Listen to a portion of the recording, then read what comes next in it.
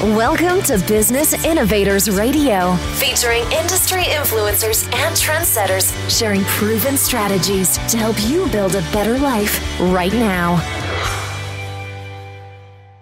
This is your host, Constant Taylor, and welcome to the show, folks. Today we have a very special guest on the show, and let me tell you, you guys are in for a treat. You're going to want to listen to this entire program because she's going to share some very powerful information with you on this broadcast. Our guest today is Maria Pearson. Maria has been speaking professionally for over 15 years, and the content that Maria primarily speaks on is leadership and communication. Maria has spoken primarily nationally and has also spoken internationally as well. She's based out of Stuart, Florida. She has a book coming out in the future called Own Your World, which is about accountability and having a purpose. Maria, great to have you here. Thank you so much, Constance. It's a pleasure for me. You're welcome. The pleasure is all ours.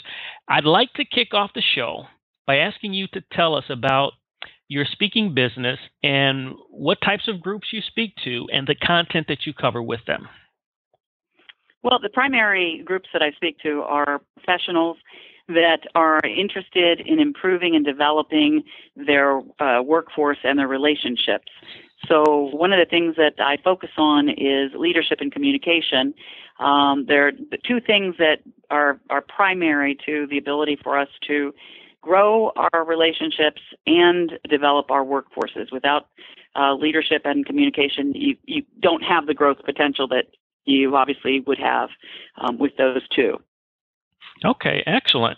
And looking at, let's take those two topics, leadership and communication. When you are first engaging with a company or a customer for the first time, how do you go about assessing the level of effectiveness of the communication in the workplace?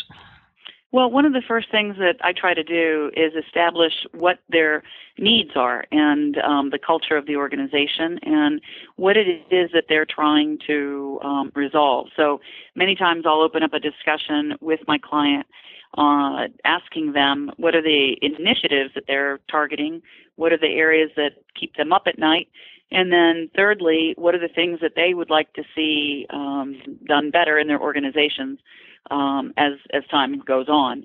And that gives me an insight as to the direction and their motivation as to where they want to go. So that helps me tremendously in determining their needs.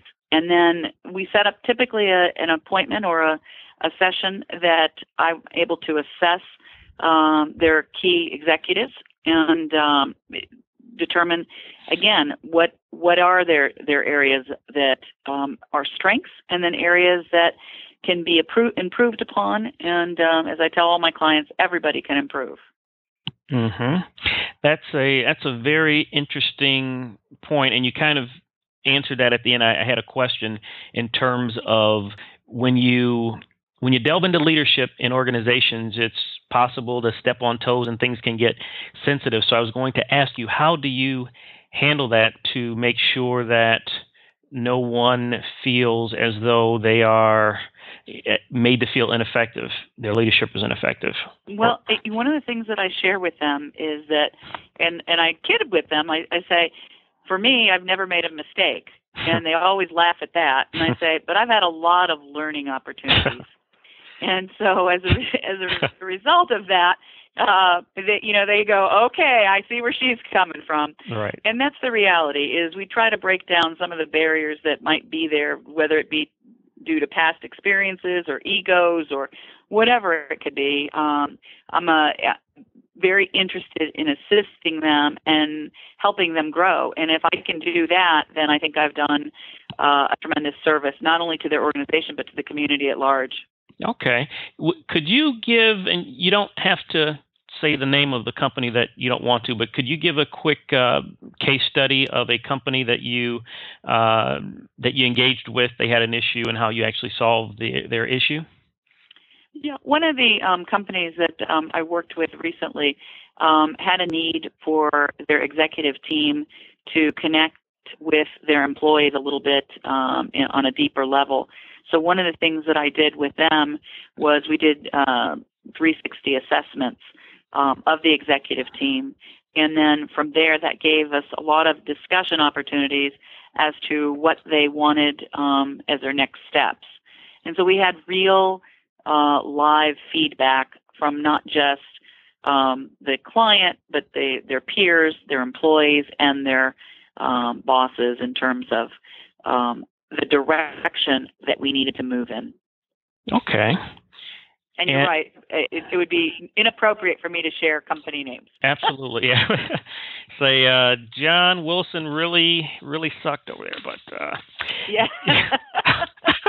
Right. We don't want any of that. I know. Confidentiality is a huge part of a consultant coming into an organization to, again, they're doing a good job at the level that they're at. It's getting them to get to that next level that is my job. And when my clients do hire me, we end up having a long-term relationship, and that's because I walk the talk. Well, I'll say that the service that you provide is very valuable, and I could definitely see the need for it, and that's pretty admirable. Now, when you actually go in and have completed an assessment, can you tell me about a moment that you feel most proud of in terms of actually being able to go in and actually make a difference in the organization? Well, the interesting thing for me is, and it happens quite often, is at first, especially with seasoned and experienced individuals in an organization, they know it all. And here right. comes this lady coming to tell them something that they don't know. And so sometimes they'll come in, their body language is a little bit off, their participation might not be there. But I got to tell you that my biggest excitement is at the end of a presentation, a discussion, a dialogue where they go, wow, this was so worth it. Wow, that's awesome, and that's when you really know that you've actually made an impact, because there's a lot of egos within organizations, and there's a lot of, I'm sure, people job security, feeling that their jobs may be sure. on the line. So if you can go in there, and I will tell you that one of the other areas that I focus on is trying to keep them to a point where their dignity is kept intact and that they feel safe. So when I work with a client, whether it's one-on-one in a group, whether it's a speaking engagement, it's all about ensuring that I've kept the dignity of the other person intact and that they feel safe. The more safe they feel, the higher their communication, the higher their trust, and then obviously the higher their productivity.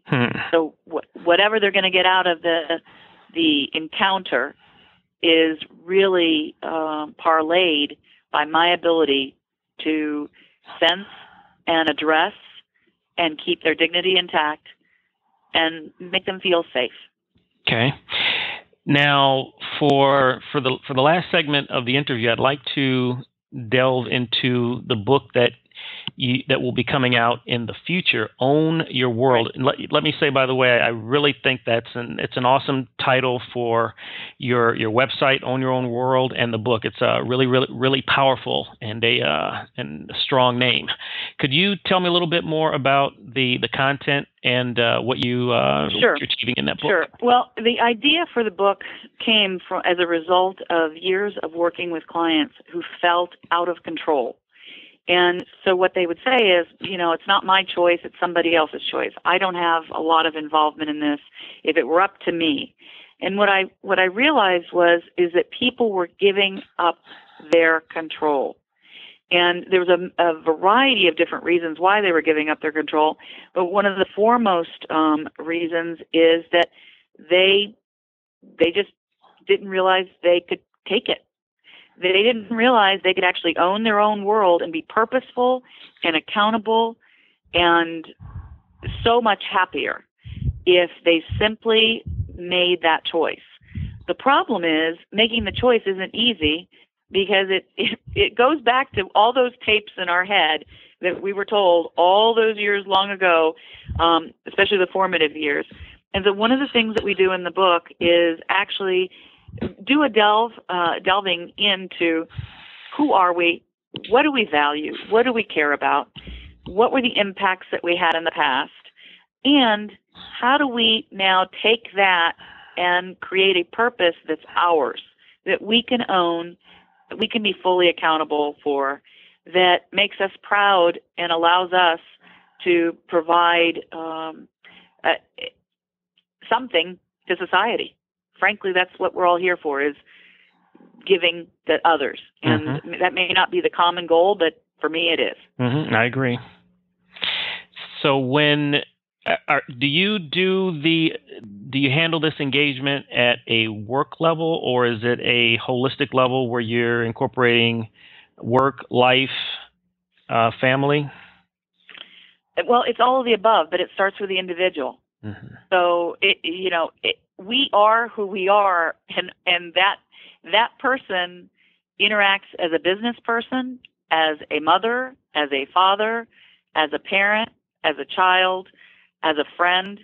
And the stronger we are in owning our choices and the world that we live in and that we've engaged in, the stronger all those relationships are. Okay. And the stronger the productivity from it. And so whether it's business or a personal relationship, they need to be both productive. And I don't mean growing something in terms of a product. I mean growing. Do you hear this phrase a lot, and how do you feel about it, and how do you deal with it? We've always done it this way. Yes.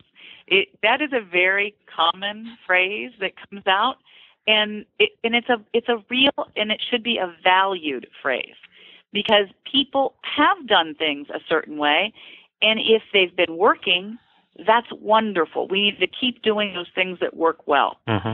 The problem is we don't want to keep doing those things that aren't working well, that might just be difficult to change. So again, the buy-in and the ownership of that comes from the individual. So if they see no value in the change, then that change will be very difficult to make. So it is very common, and until you go to the root of it, is to appreciate what's working well, and then secondly, work on those things that do need to be changed because they believe they need to be changed. Not because an outsider like myself says, you need to change. Right. Right. And that's why they call it inspiration, inspired from within. From within. Yeah. Absolutely. Yeah. Somebody asked me that a long time ago. They asked me, do you expect a leader to motivate? And I said, no. And they went, really? I thought that was part of being a leader. And I said, no.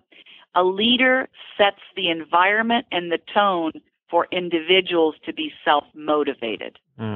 Otherwise, I have to be on 24/7, either with a carrot or a stick, and I never want to have that full-time job. Right. Wow. Well, Maria, you have provided some very powerful and insightful information, and I'm sure the listeners would agree. Now, in closing, I would like to ask, how can people learn more about the services that you provide? And if they'd like to get in touch with you, how can they do that? Well, my website is www.ownyourworld.net, and I'm easily contacted that way. My email address, if somebody would want to email me directly, is Maria, M-A-R-I-A, Pearson, P-E-A-R-S-O-N, at ownyourworld.net. Okay. Well, Maria, thank you so much for coming on the show. This was extremely powerful and fascinating information that you shared with the listeners. Thank you so much. Thanks for listening to Business Innovators Radio. To hear all episodes featuring leading industry influencers and trendsetters, visit us online at businessinnovatorsradio.com today.